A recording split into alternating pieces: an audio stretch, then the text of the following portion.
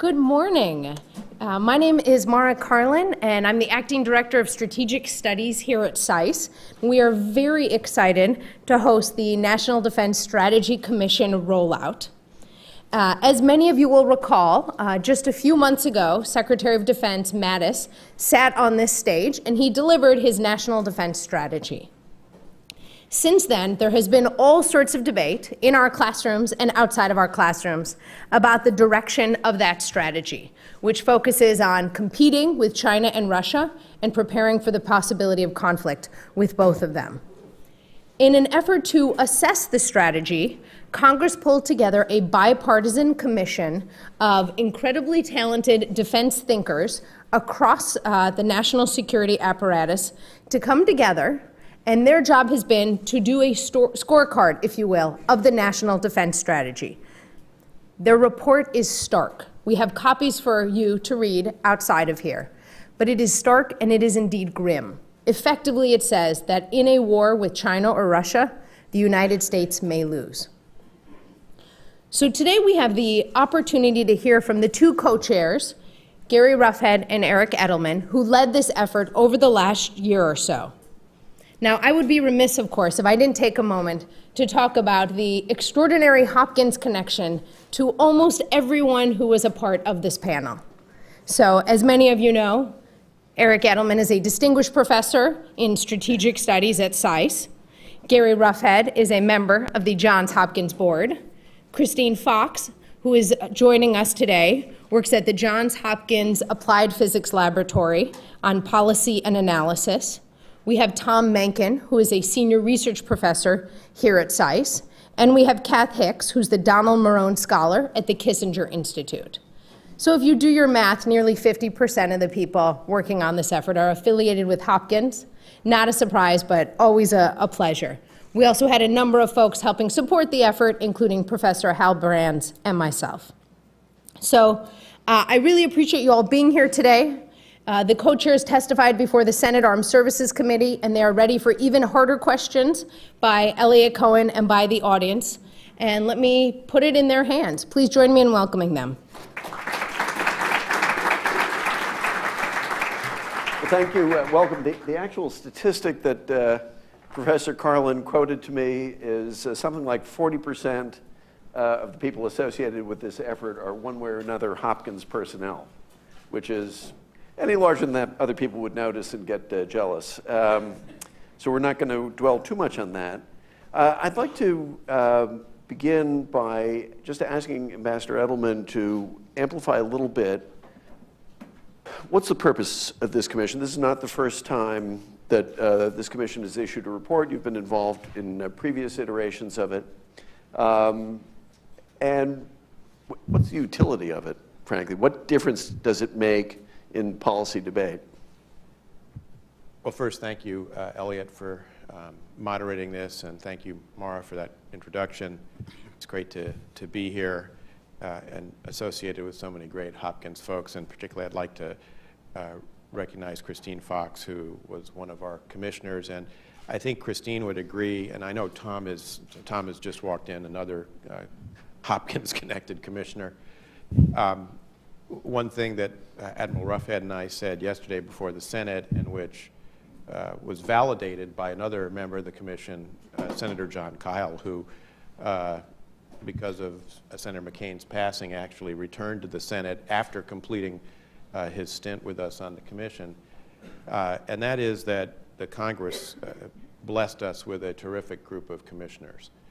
And one of the things that I thought was particularly in our day and age, unusual about our deliberations was the fact that although all of us were appointed by either a majority or minority member of the House and Senate Armed Services Committee, the chairs and the ranking, in our deliberations, you would have not been able to tell in any way who was, appointed by whom, because the deliberations were not just bipartisan, they were nonpartisan. This was a group of 12 dedicated Americans concerned about the future of the nation's security, wrestling with some very difficult problems, as Secretary Mattis and his colleagues who produced the NDS were wrestling.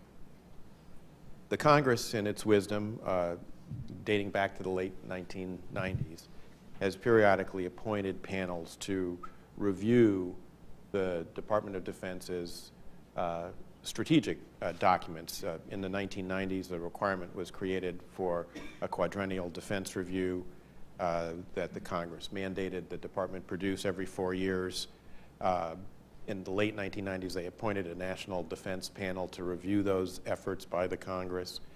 And then starting really with the 2010 cycle, the Congress appointed a panel in 2010 and 2014 to review the then QDRs.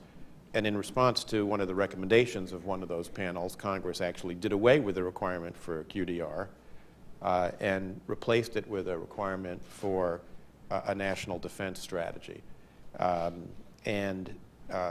They appointed a panel in 2018 to review that strategy to do two things, to try and help inform the strategy as it developed, although for a variety of reasons we were less able, I think, to do that than many of us would have hoped because of some mechanical problems got us started a little bit late. And then to provide the Congress with a second opinion. And one of the things I was gratified about in the hearing yesterday was that Senator Inhofe, in his opening statement, has made clear that he intends to use this report essentially as a template for his stewardship of the Senate Armed Services Committee's oversight of the department and of its implementation of the strategy. So I think that's a great compliment to the work that the commissioners have done, and I think a demonstration of the utility of the entire exercise. Admiral Roughead, first welcome to SAIS, or welcome back to SAIS. The report begins with something of a commentary on the National Defense Strategy, which, as Professor Carlin pointed out, was rolled out on this stage. Could you just highlight for us briefly, what are the areas in which the Commission concurs with the National Defense Strategy, and if you could just kind of give us some headlines for where it thinks that there are gaps or where it actually disagrees with the NDS? Well, thank you, and I would just like to reinforce Eric's comments. The opportunity to work with the commissioners and the tone that existed and the opportunity to just really talk through some hard issues was truly extraordinary. You know, all of us have had an opportunity to participate in endeavors like this, and for me, this was as good as it gets, and I mean that sincerely. But you know, as the report states, we believe that the strategy is a pretty good description of the challenges that we face, and is a very good first step in heading, you know, pardon my nautical references, but getting the ship headed in the right direction.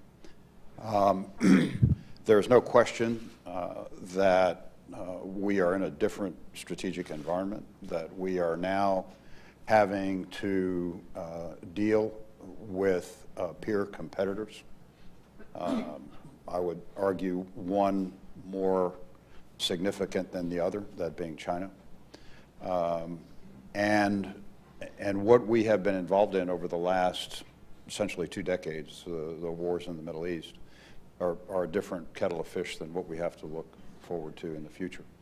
We also, I would say we're in agreement with the National Defense Strategy in that the new technologies that are coming on scene are going to change warfare significantly.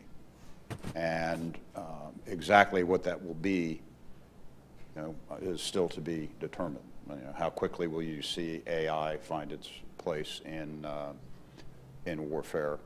Autonomous vehicles,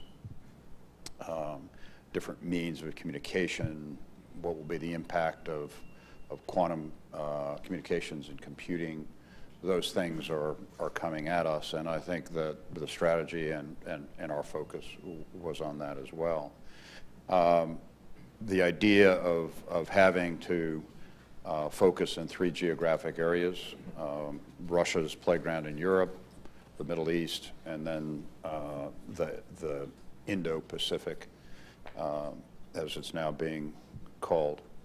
And dealing with the 2 peer competitors, but also having to remain vigilant and mindful of Iran, North Korea, and then the jihadist movements that will likely continue for some time.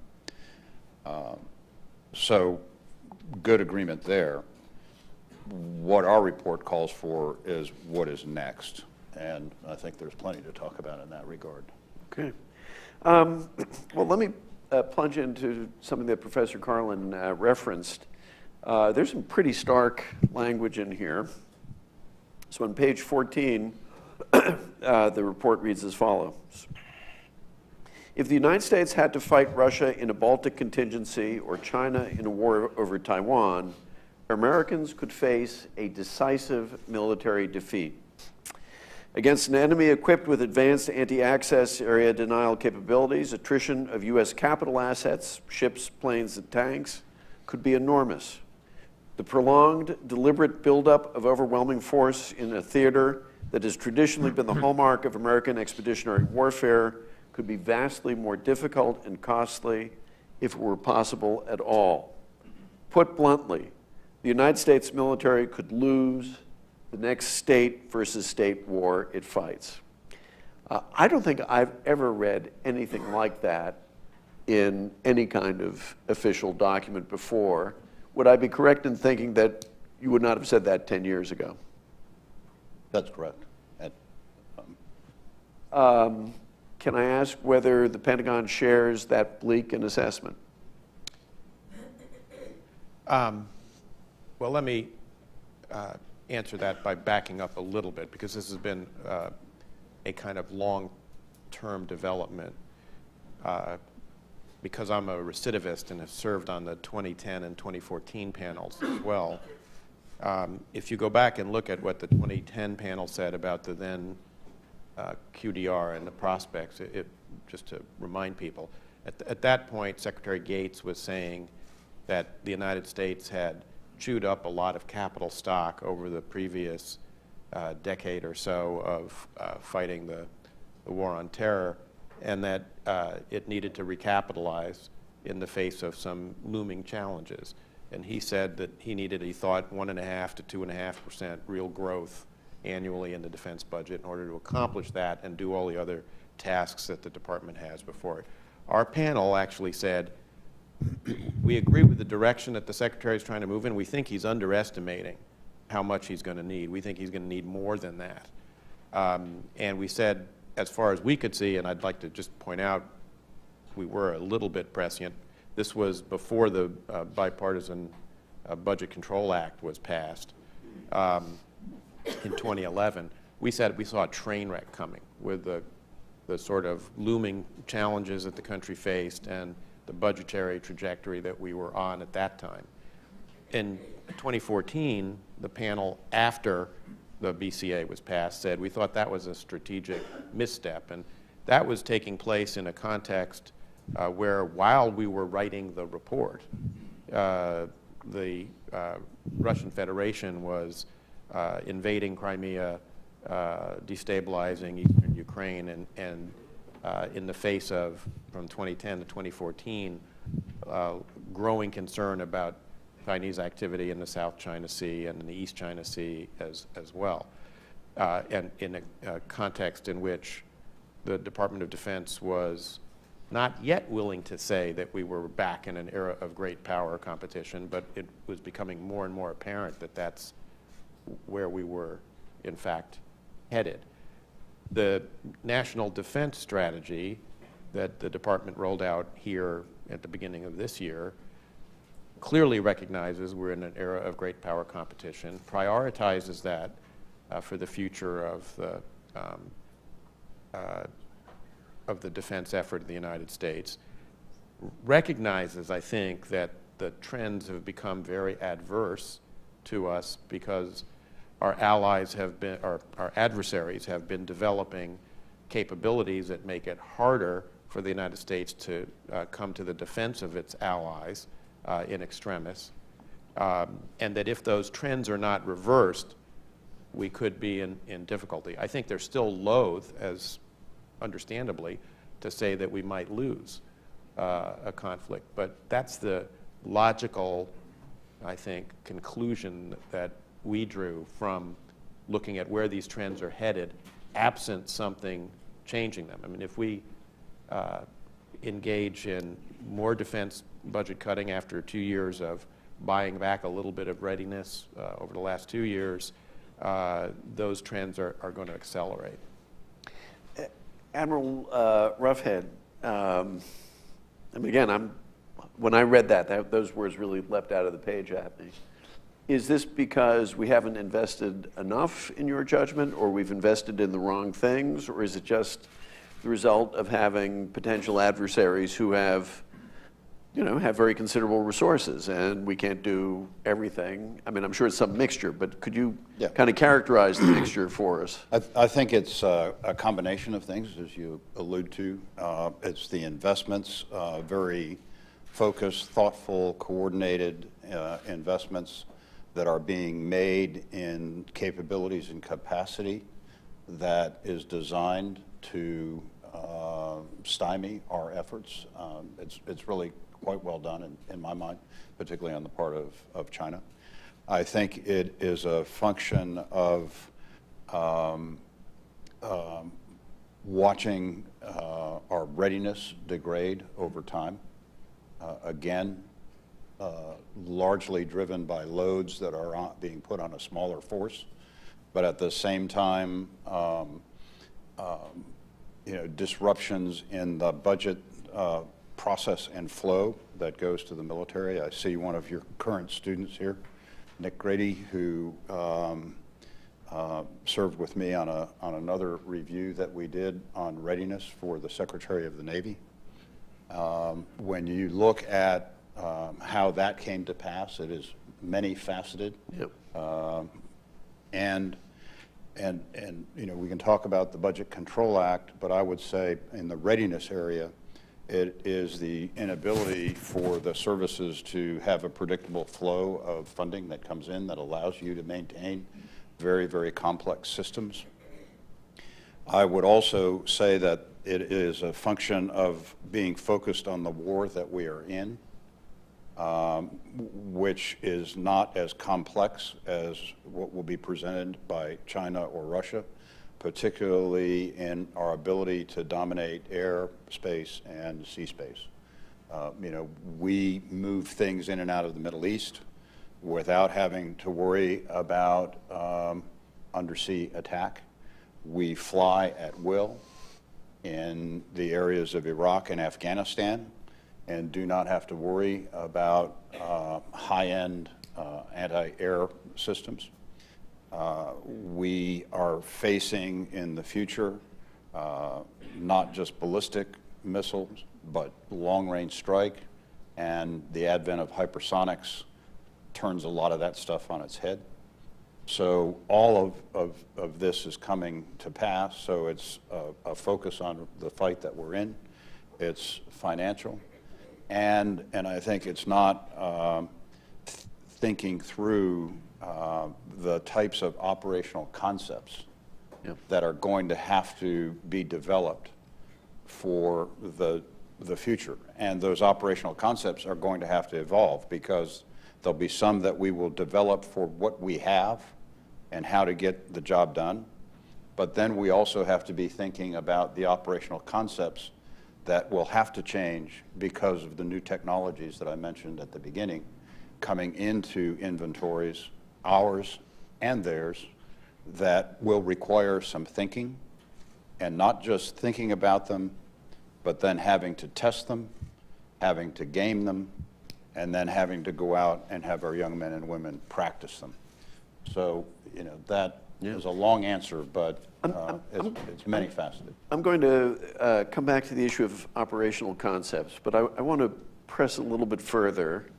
Obviously, this has large foreign policy implications. If we really think that there are parts of the world where there's a good chance that if the United States tries to engage, something like Taiwan, that is just going to be too bloody and we might actually lose. Well, there are large things that flow from that. So let me throw out an argument to you and hear your response.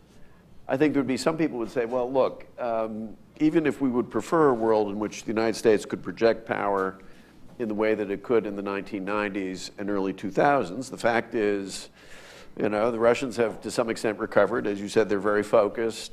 But above all, the Baltic is their backyard. And for that matter, Crimea and the Ukraine is their backyard. And that's even more true in some ways with China, with an economy that's still growing faster than that of the United States, and which some people believe will equal that of the United States or even surpass it. Again, it's their backyard. We have to get in. It's a much easier proposition for them.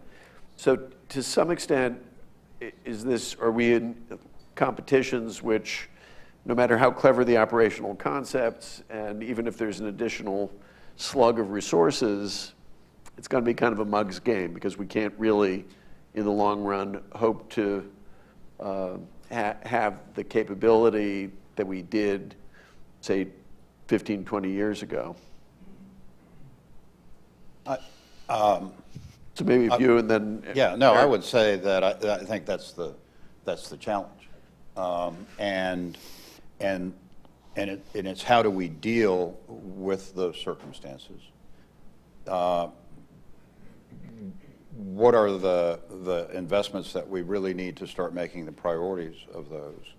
And then in those geographic areas, how do you cooperate with allies and partners? And it is also not just, okay, how are we going to put a plan together to go do something? I think that we identified in the report, and I know the department is working on this, is how do you drive to increase technical cooperation and co-production opportunities with particularly the high-end allies. But if I could just push you on that, is what you're saying that particularly if we're A, smart, and B, we work closely with allies, it is still a doable do? If we make the right investments, if we think through how to optimize those investments with innovative concepts, I think it's a doable do. If we simply talk about the problem, I'm not sure we're going to move ourselves down the road. Ambassador Edelman, you want to pitch in on this? Yeah. So I don't think our objective was to describe our potential adversaries as 10 feet tall and the United States as to borrow a phrase from President Nixon, a pitiful, helpless giant. I mean, that's not, I think, the message here.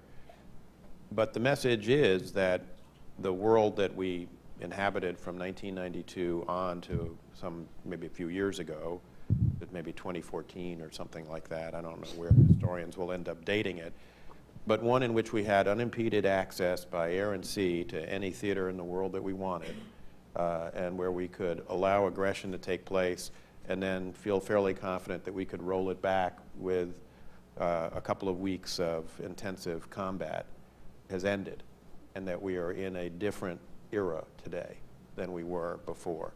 This is something that Secretary Hagel actually talked about, that we cited in the 2014 report, that the margin of advantage that the United States had over its technological advantage over its potential adversaries was declining, and declining at a fairly rapid rate.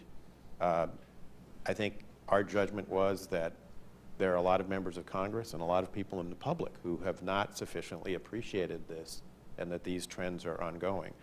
And so this shouldn't be read, I don't believe, as a cry that, all is lost, there's no hope here. Our adversaries have their own challenges and problems.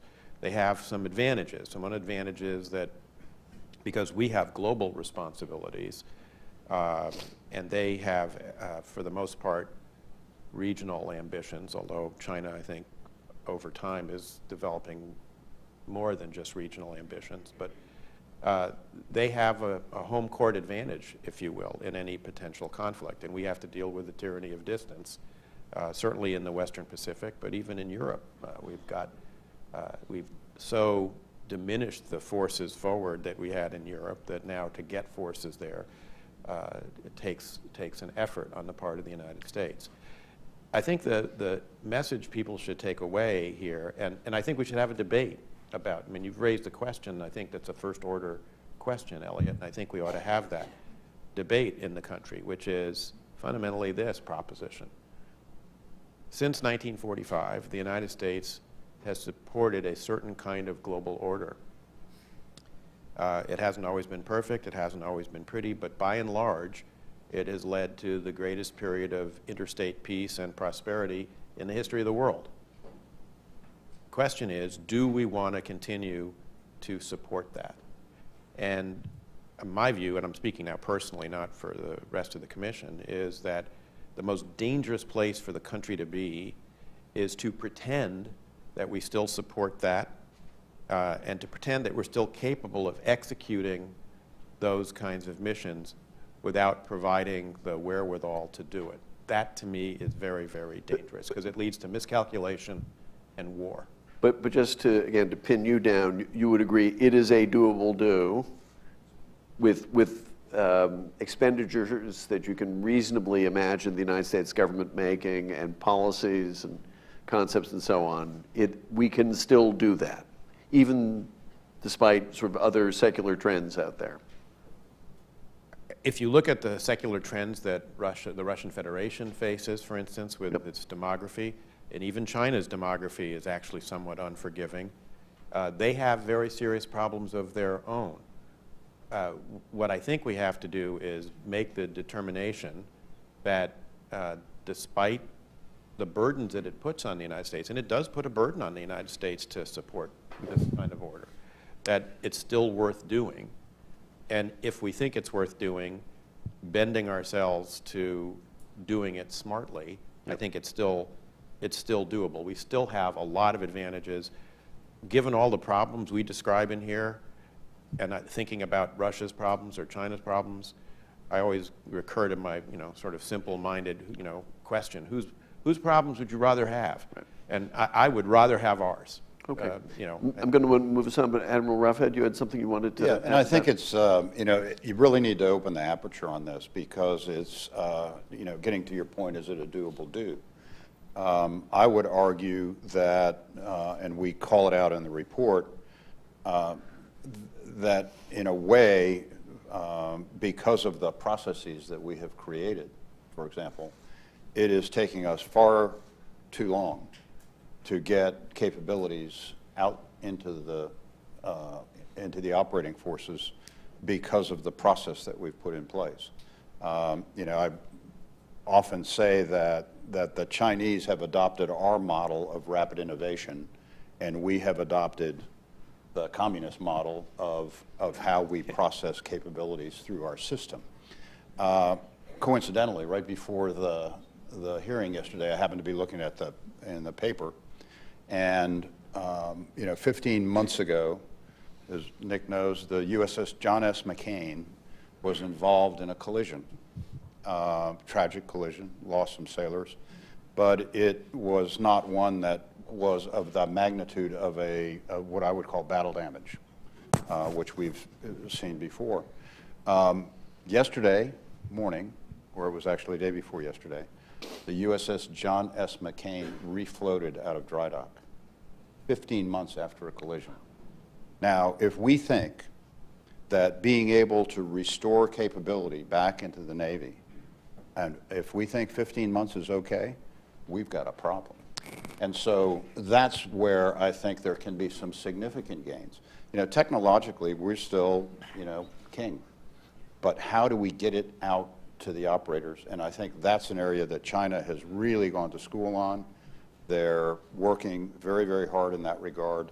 And it's our game, and I submit we're losing it. So by comparison, I seem to remember that just before the Battle of Midway, which of the carriers was either Yorktown or Lexington had been very badly damaged. they get it into Pearl Harbor, and I think they turn it around in a day. I think it was Or to a couple of days. But- and they have it functional again. Right, and there's no question. I mean, the complexity of the systems that we use today, but it's striking. Right, and Yeah. then recently the GAO report on how many submarine days have been lost, things like that. Yeah. That's our fault. Yeah. So I'm going to press you for quick answers because we're going to go through a bunch of things. And I also I want to forewarn my Hopkins colleagues, as we begin the Q&A, I'll ask Christine Fox and Tom Mankin, who are the two other commissioners present, if they have just a couple words that they're going to want to put out. And I'll even ask Professor Carlin what it was like to be on the staff of this enterprise.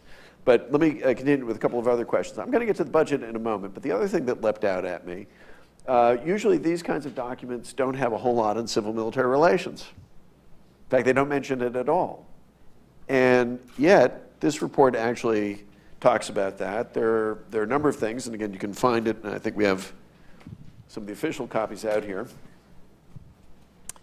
We came away troubled. We talked to a lot of DoD leaders. We came away troubled by the lack of unity among senior civilian and military leaders in their descriptions of how the objectives described in the National Defense Strategy are supported by the department's readiness, force structure, and so on.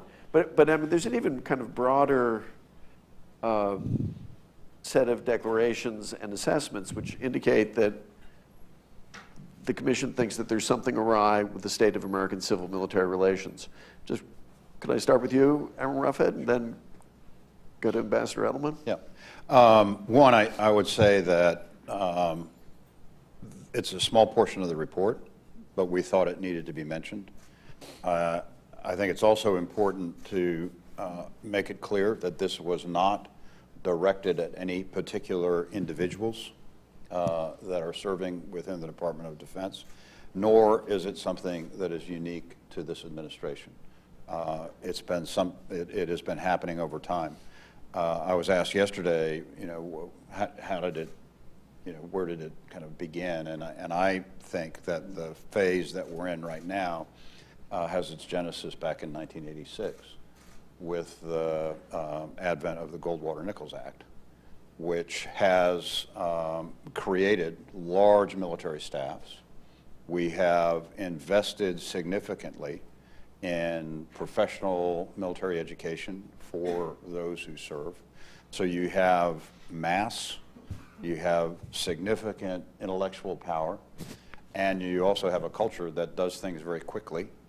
And so the heft of the military ability kicks in. I also believe that both in the executive branch and in the legislative branch, there has been increasing deference to the uniform opinions and not to those of civilian leaders who are accountable for civilian control of the military. So I think that's a trend. I as a retired senior officer, I do not believe that is a good model for our democracy. And our hope is that this will lead to some discussion on how that should be addressed. So Ambassador Edelman, I'd like you to comment on that briefly, and then I'd like you to also say, well, how do you fix that other than by having ferocious civilians such as, yourself, and Christine Fox, and Tom Mankin, and Mara Carlin come roaring into the Pentagon? Note that Vice Dean Cohen asked me to comment briefly because he knows I'm not capable of saying anything briefly. Let me just make a couple of additional comments. I agree, of course, with everything that Gary said. First, this is not, a conclusion that Eric Edelman reached or Gary Roughead reached. This was a unanimous conclusion of the panel, which included not only, retired Chief of Naval Operations, but also a retired four-star Vice Chief of Staff of the Army, and several commissioners whose senior experience, like Christine's, like Kath Hicks, like Michael McCord, is more recent than mine. So it was a unanimous view, first. Second, a lot of this, has to do, frankly, with the dysfunction of our politics and the difficulty of staffing the civilian element of the Department of Defense. I mean, I mentioned yesterday in testimony that in the Bush 43 administration, when I was in office, we routinely had a 25% vacancy rate among the civilians. And the process, particularly, it's an ordeal to get through the presidential appointment process if you're not a Senate-confirmed person. If you're Senate confirmed, then it's truly an ordeal that can take now upwards of a year and a half. I mean, the current administration went for a full year before it had an Undersecretary of Defense for Policy. There are still vacant Assistant Secretary positions in OSD policy. For the reasons that Gary just articulated, in the meantime, you've got business to be done, and you've got staffs that are, very eager to do it because their whole training is to do that. And this is one reason why it's not anybody's particular fault. This is not someone, it's not the chairman's fault or the secretary's fault or their predecessors. It's just been an institutional problem. And the difficulty is that if you look back at the National Security Act of 1947, it essentially created a permanent situation in which there's going to be tension between civilians and the military departments of the Department of Defense about the direction of defense policy. That's okay if the tension is managed in a constructive way, but you can't do that if one half of the equation is chronically understaffed and subject to tremendous personnel churn all the time, which is really what's happened over the last, I would say, decade and a half. Yeah. Again, really quickly, budget. So, as a devoted follower of the president's Twitter feed, it's clear to me that there's been this fantastic uptick in defense spending, which has kind of undone all the damage done by his predecessor. Something tells me that you actually don't agree with that. That what you're saying, which I think, not to be facetious, probably runs counter to what your average reader of the news would think. That actually the increased defense budget of the last 2 years has really not fixed a lot of systemic problems. That we are seriously underspending. And could you just explain that to us? Maybe I'll start with Ambassador Edelman and then turn to you, Admiral Roughead. Well, I mean, there are a couple of things, and some of this came out in the hearing yesterday. I mean, first, we have these global responsibilities that requires us to be in the Far East. It requires us to be in Europe and the Middle East. And we've got, been at war for 17 years. That's point one. Point two, we were cutting the budget. Well, to go back to the 90s, after the Cold War ended, when we had this idea that we were the unipolar power and we weren't going to ever have to fight a great power war again, we took a peace dividend by reducing the budget at the same time that we were actually increasing the operational tempo of the U.S. military with the interventions in Haiti and Somalia, Bosnia, Kosovo, et cetera. That was even before 9/11. After 9/11, we started chewing through equipment, as I mentioned earlier, Secretary Hagel had referred to that, at a pace that was well beyond what people anticipated. And then after the financial crisis, we started again to decrease the defense budget before the BCA took effect. So you've got these sort of big kind of trends going on that have buffeted the budget. We've also had, because of the political dysfunction, an inability to actually, and this is something that Admiral Roughead referred to and I think is very important. It's not just having a high level of resources, although that's obviously what I would prefer, but it's having predictable and consistent funding, which we've been unable to procure for the Department of Defense because we've just had a series of bipartisan budget deals every couple of years interspersed with 5 or 6 CRs. And the CRs make it... Continuing resolutions. I'm sorry, continuing resolution, make it very, very difficult because not only does it impose a limit on a ceiling on the amount of money you can spend until you get an actual budget, but it also prevents you from having new starts. Well, what does that mean? That means you're pouring all the money back into what's in the program of record, and it makes it difficult to address the kinds of challenges that Admiral Ruff had articulated that our adversaries have created for us, because they've gone to school on how we fight wars, and they know how they can try and frustrate our ability to get someplace in time to make a difference if deterrence fails and we end up in a conflict. But I think your point is very well taken, because I do believe that there's a sense that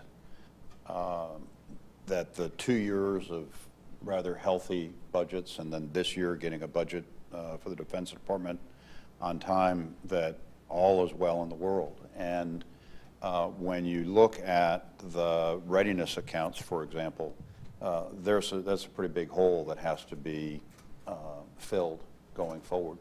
The force that we are operating today, the conventional force, was modernized in the 1980s, and it's time for a force for the future. On top of that is the nuclear recapitalization of the triad, which the report that was my next question, actually, was about the nuclear question. The NPR, but embedded in all of that, we can be captured by the fact that there's a new bomber, there's a new submarine, and the ground-based deterrent will be coming along. But there, as someone that had to be the steward of that, the stewardship costs are significant. Our lab infrastructure needs to be rationalized and invested in. So, the discussion that has been taking place is really quite superficial. 2 years has not fixed everything. There are significant costs, and we're hopeful that the report begins a lively debate about that. So we're going to ask one last question before I turn it over to my Hopkins colleagues here. And again, I'm going to ask you to be brief. On the nuclear question, okay, stipulating the need to recapitalize the nuclear arsenal, to modernize, all that sort of stuff.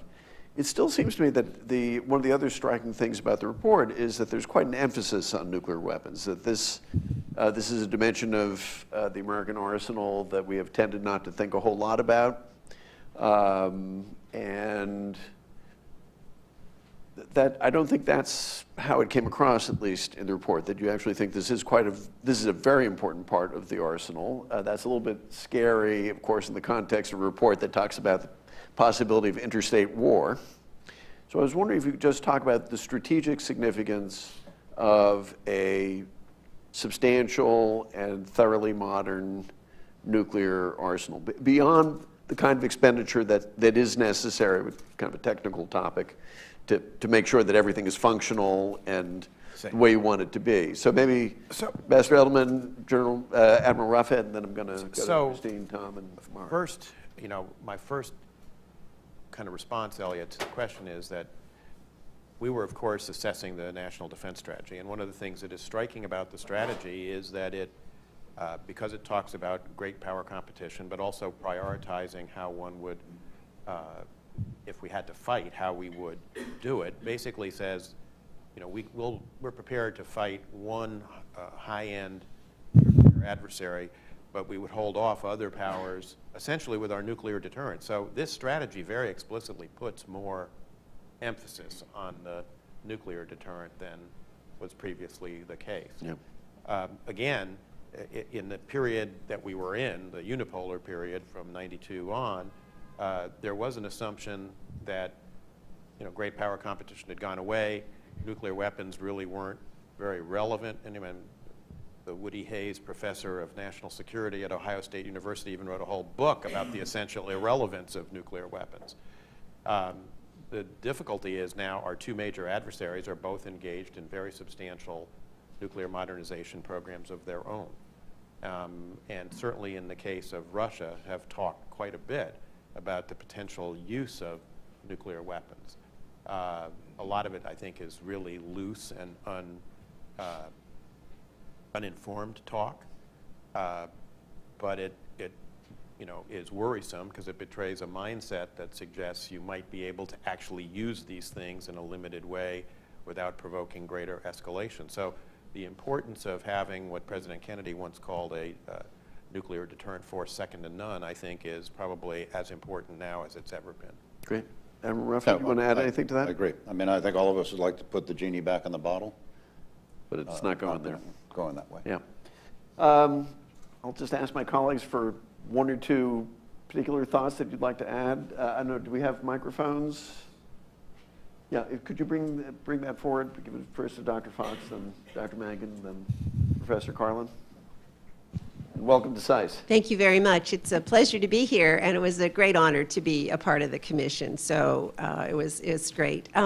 So I would simply add, we've talked about readiness, we've talked about the implications of the budget years. I would like to just add in the implications on technology. I believe that from, when I was in the department, all of the effort has been on getting out any kind of fat out of the technology, no more delays, perfect prediction of cost and schedule. And what that means is that DoD now that has achieved a lot of that, and it's considered successful, we have also taken out any risk, which means we've taken out pretty much all the innovation. Because you simply cannot perfectly predict schedule and cost at the beginning of an innovative system that's pushing forward. At the same time, commercial technology has exploded, and the innovation is largely now in the commercial sector. And so what that means is that's available to anybody who has dollars, except perhaps the Defense Department, because they have to stick with the processes that we've had forever. So I see this as a conundrum. We talk about it in the report. I think it's something that we really need to get our arms around as a nation. How do we want our Defense Department to get access to this commercial innovation, to innovation in general, and how do we manage being good stewards of the taxpayers' dollars but still pushing innovation forward? I think that's something that's got to be handled and very quickly. Great, thanks. Dr. Mankin. Oh, thanks. First, I mean, it was a real pleasure to serve on the commission with the other commissioners and with Paul Hughes and the staff. It was a real pleasure. I think the thing I would add is that the challenges that we face should be a surprise to absolutely nobody, because they've been around for a long time. If we look at the sort of list of strategic and operational challenges that we faced, it's very much the same list that the Department of Defense itself provided in the 2001 Quadrennial Defense Review. So we're 17 years on. The challenges have gotten worse. We've done some things, but the net is that we're still pretty far behind. So it's not an issue of recognizing a challenge. It's not even, I would argue, fundamentally an issue of admiring a problem. I think as Eric and Gary have said, and I think it reflect the consensus of the commissioners, the challenge now ahead of us is to do something about it. Do something about it through particular investments, through developing innovative operational concepts, changing the way we do business, and so forth. So what was once seen as a hypothetical future potential challenge is now a looming reality, and we need to do something about it. Thanks. Professor Carlin. Thanks. It was also good fun to be a part of this. I would say commissions like this can suffer from two flaws. They can be irresponsible because you're not actually responsible for implementing anything, so you can just make it up, if you will. Or they can be really vacuous because it's very easy not to say anything. You have to do a lot of work if you want to say something. And I think what's so impressive about this effort is it actually suffered from neither flaw. Yeah. Great. Okay, so we're going to break sharply at 10. I'm going to assume that clock is accurate. I'm going to begin by privileging SAIS students and alumni. So I know there are journalists and so on here, and you'll get your shot too. But first I'll just ask for the first round, current SAIS students and recent alumni. And when you get the microphone, I'll ask you to identify yourself and where you are, what you do. And I think we'll take a couple of questions. Let Admiral Ruffett and Ambassador Edelman address them briefly, and then go for another round. So, SAIS students, recent students, current students, and recent alums. Okay, over there.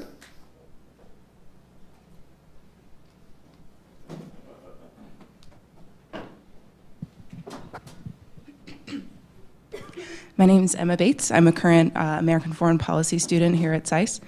And my question is about mobilization. What are your thoughts on how America could mobilize for the next war, given that our companies, our major companies, don't perhaps consider themselves solely American? And do you think that that affects the kinds of issues that you addressed in the report? Great. We're going to take 2 more questions, and then we'll over here. Admiral Ambassador, thanks for being here and for your leadership on this important commission. Lieutenant Nick Rady, I'm a first-year MA student. My question deals with, we're running out of time, as is noted in the report, and the budget is kind of the key, the foundation that I see for all of this, and I think we are indeed 1 CR away from not being able to recover. So my question is, this is not the first time that the budget has been identified as this foundation, nor is it the first time that a multi-year defense budget has been suggested as a potential remedy. So I was wondering, has the dialogue for that changed in recent months, and how much was that discussed in your commission, and do you see it as a likely outcome? Thank you. Okay, we'll take 1 more. Hi, Judd Crane, also a recent SAIS alumni. I want to expand a little bit on the mobilization question. Your review has articulated that there is risk, and we've been spending 2 decades with a come-as-you-are perspective on how to approach our strategic challenges. So does this suggest that a different model or evaluation on that come-as-you-are mindset would be appropriate, and how would you evaluate that? So basically, you had 2 questions on different aspects of the mobilization issue, and then a question about, are we running out of time, especially on the budget, and is the idea of a multi-year defense budget in play? Would make a big difference, bearing in mind some of the constitutional limitations that are there on long-term budgets. Who would like to start? Well, I'll take a crack at it. So on mobilization,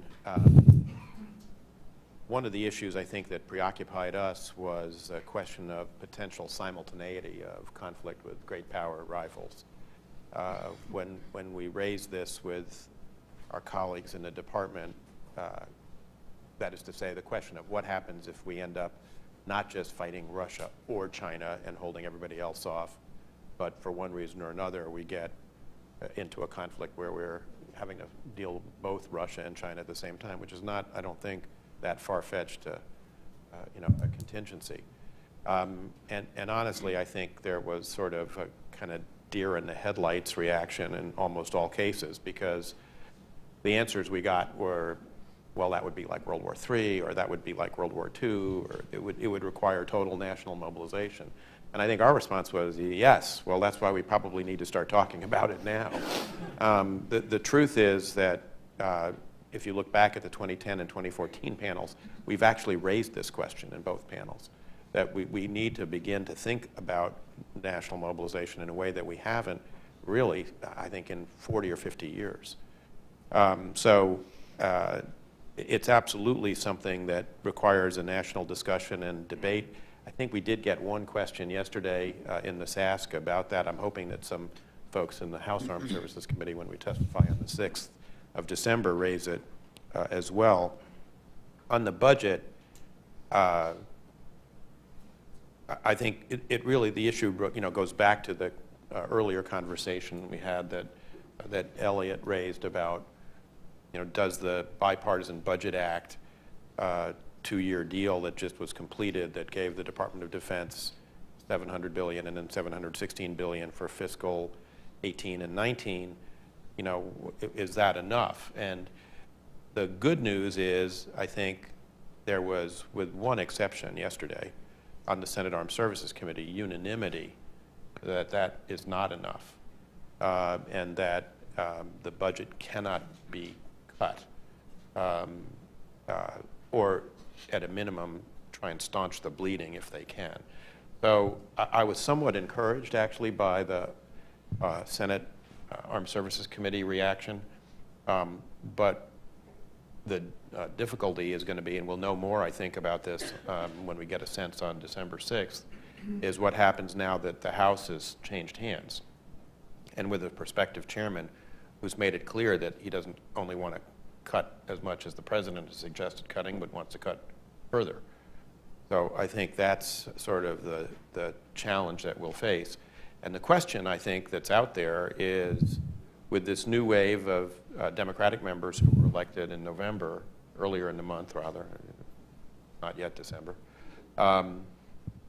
whether the group of them that comes with military and intelligence experience can reconstitute what used to be called the Blue Dog Democratic Caucus, which provided a lot of bipartisan support for strong national defense. I think that's an unknown. It's a major question that's out there, and we'll have to see whether it can happen. I mean, in recent days, I've talked to 2 former Blue Dogs, no longer in the Congress, and both of them were pretty bearish, actually, about the possibility of that happening because of the general direction that they see the Democratic Party moving in nationally.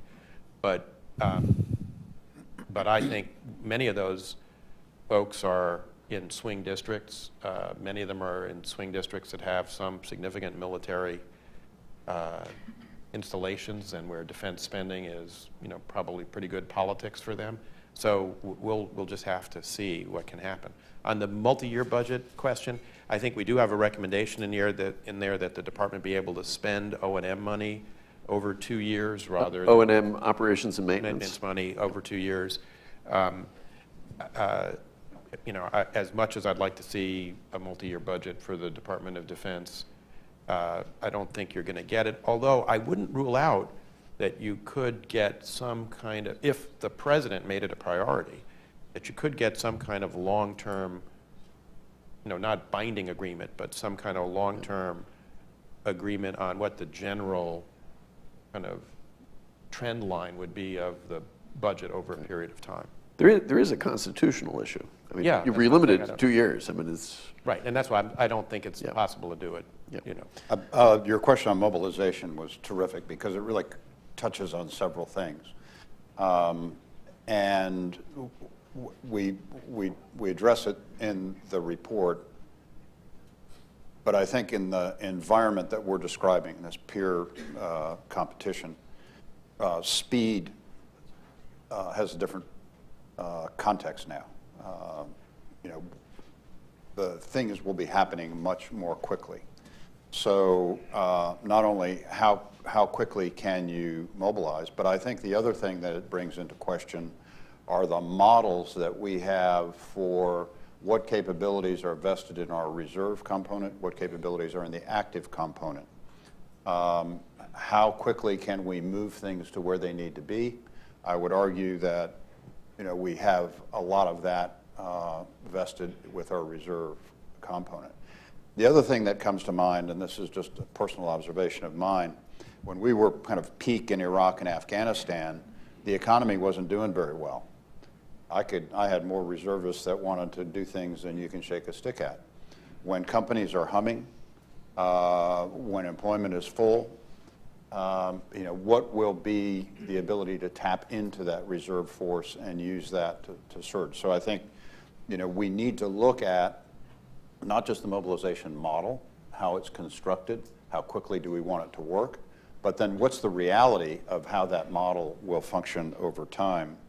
I think the other aspect of it that somewhat comes into play is, we in this community can be very satisfied that we understand what the challenges are. But I think the American people, the public, has a very different view. And this will get into the budget issue. The question of, we have infrastructure, we have everything that needs to be paid for, how are we going to do it? And so in that regard, one of the things that we recommend in the report is declassifying some of the operational challenges, having dealt in another capacity on some space issues. How can we talk to the American people about what's really happening in space? We have some of that stuff classified when it really, in my view, need not be. And quite frankly, the American people need to understand what's at stake. So this also ties into mobilization because if people understand what the challenges are, maybe the responses will be different. And then without beating a horse, the issue of industrial mobilization, which I think you also alluded to, I believe the administration has recently done a study that begins to highlight that.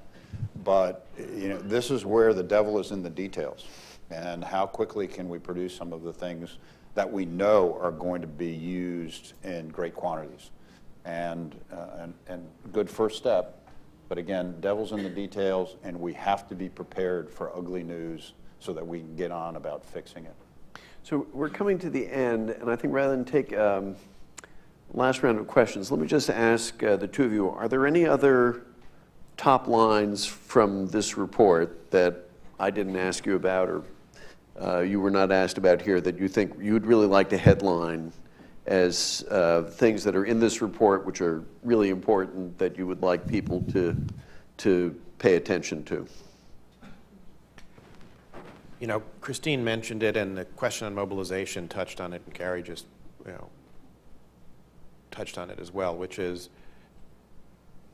in another way in which the period of time we're entering is different from a lot of what we've dealt with in the past, is that the relationship between technological development in the Department of Defense and the commercial economy is flipping. I mean, in the 1950s and 60s, a lot of industrial development took place on the back of what the Department of Defense was doing. Today, the Department of Defense is going to be much more of a consumer rather than a creator of some of this. Yet we do face some resistance from, certainly in the IT area, from companies in terms of cooperating with the Department of Defense. And I think we have to have a national discussion about that. Yeah. In particular, because in some of these cases, not all, but in some cases, some of these companies' platforms are being used as weapons against us. And yet they're not willing to, agree to work with the government, to defend us. That just strikes me as wrong. And, I think we're going to have to figure out a way to get around that. I recently asked a Google executive at a conference, so China, yes, Department of Defense, no. I mean, that's, in a way, that's one of the things that you face with some of the companies out there. Yeah.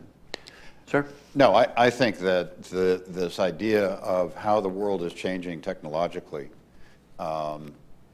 has broader security issues, and we need to think simply beyond the defense implications, because as you look at the technology that particularly is coming out of China and how that technology is being implemented, where you find that technology taking hold in countries that we have relationships with, we need to think about how we incentivize partners and friends to make sure that they stay on side. Because in 10, 20 years ago, you could say, okay, country X, go buy an air defense system from Russia, and you'll buy everything else from us, everything will be fine.